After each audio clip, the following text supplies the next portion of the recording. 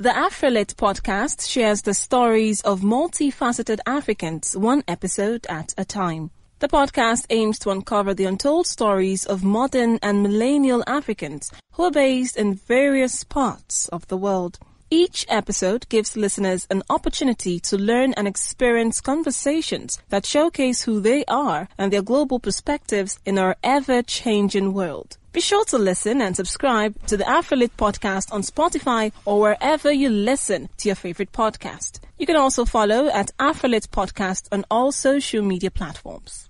You're listening to the news of this hour on Africa Business Radio. World's leaders will come together virtually on Monday to mark the 75th anniversary of the United Nations as the deadly coronavirus pandemic challenges the effectiveness and solidarity of the 193-member world body. UN Secretary-General Antonio Guterres told Reuters that the pandemic has exposed the world's fragilities. He plans to tell world leaders on Monday that they need to work together at a time when there is a surplus of multilateral challenges and deficit of solutions.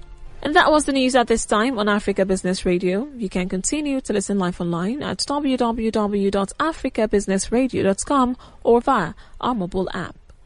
I am Rachel Chijundu. Thank you for listening.